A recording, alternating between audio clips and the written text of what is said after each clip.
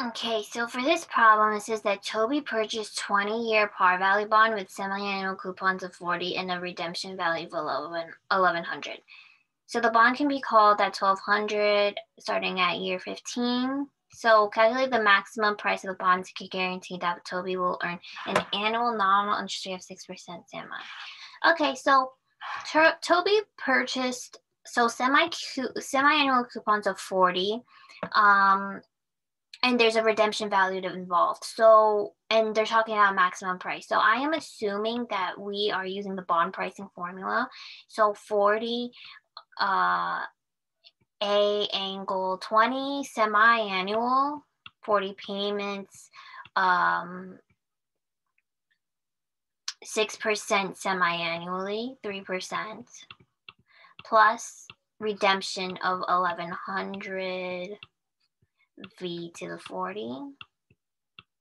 It also says that it could also be called by 1200 on any coupon date prior to maturity, starting at the end of year 15. So there's going to be a second case involved. So this time it's 15 times 2 semi, so it's 33% plus called at 1200. Okay. Now we're going to have to solve both of these scenarios to find the maximum price of the bond to guarantee that Toby will earn it. So we're going to do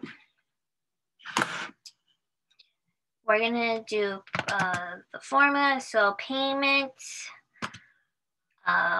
40, number of years, 3, interest rate 1100, future value, compute price of 1261.80 as this one.